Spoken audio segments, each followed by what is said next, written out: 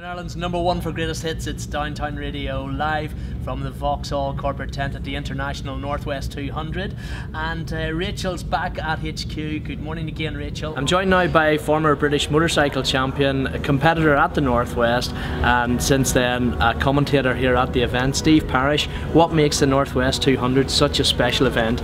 Would have to be the weather. Well, it certainly is. It's certainly, yeah. I think there's just something unique about the Northwest 200. It's a full grid of full-blooded motorcycle racers, not on a time trial. It is actually a mass start here on the road, speeds of over 200 miles an hour. It is just something, it's breathtaking when you stand on the side of the road and watch what these guys are doing.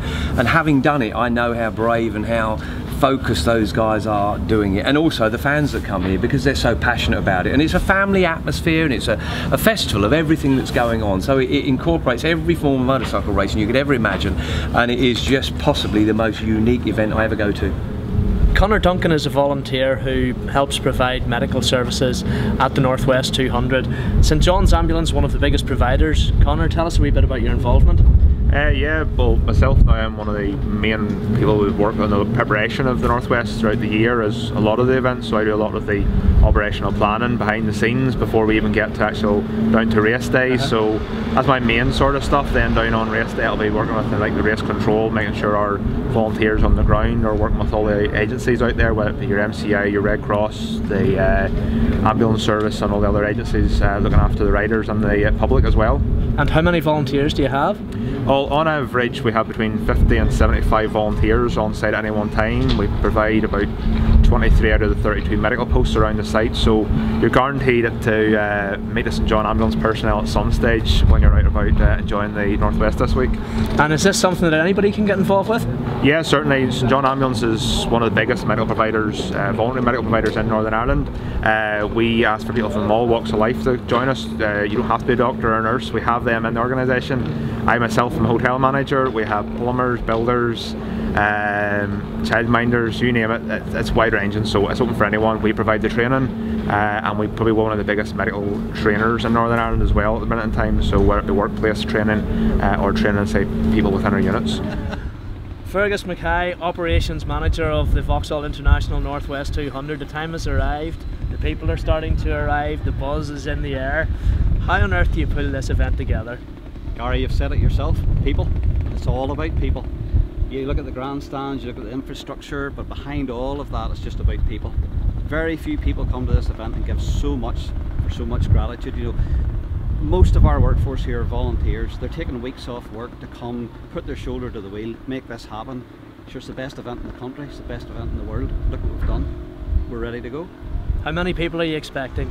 Oh, we're going to have best part of 100,000 people. They're coming here. There's the racers. We've got the best racers on the best track, best weather in the world. You know, they're going to come and see past legends like Carl Fogarty on Friday and Saturday. You're going to have Johnny Ray coming around waving at all the people. You know, arguably one of the best riders that's ever come out of the country. Sure, where could you get it? Mervyn White, you started working at the event in 1973 as a marshal.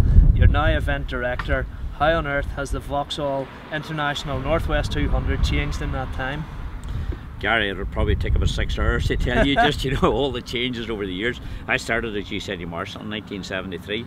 I started working DuPont and a few of the guys had asked me if I would marshal, and that's where it kicked off, and then spent a number of years in various jobs, various roles, from race secretary to race treasurer. Actually was involved in the course build way back in sort of the mid-70s, you know, and at that stage I think we were able to build the course in about 2 days. Now it takes the guys 2 months. So, I mean, it's just gone from sort of having a few caravans on a field here with, you know, sort of muck and dirt and that type of thing, just, you know, to what we have at the present time. You know, if you look at the facilities we have this year with this 2-tiered structure, for, you know, for the emergency services ground floor, ourselves on the top floor. If you look at, you know, we have 4 big screens this year, 100 square metre screen here at the start. If you look at sort of 4,500 grandstand seats, I mean, nothing like that was ever envisaged way back in those days. So, and then if you look at the competitors we have here, I mean, we're the world best. You know, number of competitors who only race at the Northwest, the likes of your Sealeys, your Glen Irwins, your German Williams, you know. So we have the cream of the crop, you know. So, as I say, the amount of changes compared to then is immense. In 1973 the event cost £5,000. The event is costing us now slightly under £1 million to run, just, you know, so, you know, it's a massive undertaking and massive changes in all those years. And of course it's still free to attend, and all you ask is that people that are coming here will buy a programme. How vital is that support? That's our main source of income. I mean, if people would go out and support us, that's all we ask them to do. Purchase the programme, because, as I say, that's where the bulk of our money is made from. We're fortunate, you know, we have brilliant sponsors in the likes of Vauxhall as your title sponsor. We're lucky that we have individual race sponsors, you know, our third tier sponsors and corner sponsors. So very, very fortunate that way, and, you know, brilliant support from the Causeway Coast and Glensborough Council, who provide funding and support in kind to help us to build the course and things like that. So it's just, it has moved on so much over all those years, you know. It would take too long to tell you. And what does the future hold? The future's looking bright, you know. I mean, I think this event will prosper. It's very, very much a family event. It's on the north coast of Northern Ireland. You have Portrush, Portstewart, Coleraine here, you know, and from that point of view, people come, they want to see it, and, you know, with the sun shining, you know, it makes a world of difference. So I think it's got a bright future. Michael Rudder, 25 years coming to the Northwest 200, 14 wins, and still competing in both the Superstock and the Superbike race. What makes this event so special for you?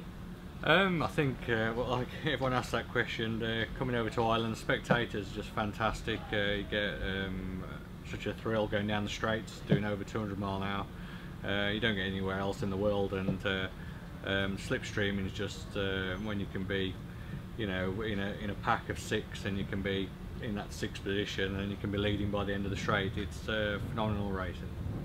And your highlights from your time of coming here? I think we've had so many over the years. We've raced with so many different people. It's hard to mention one. I think when you win and stand on the top step of that podium, it's awesome. And you're looking out over the coast there. You can't beat it. And what's your favourite part of the course? It's real difficult. I like the faster corners, which a lot of them have been unfortunately slowed down by the chicanes. But you know, I think, you know, when you're going down towards Metropole and going down to University, when you're on the brakes there, it's so fast, and when you hit the brakes, it's a phenomenal feeling. And you're a big favourite with the fans here. How do you find the Northern Ireland people? Oh, like I said, they're so interested in the sport, and not just with me, you know. They love everyone in the racing world. I think they do appreciate it.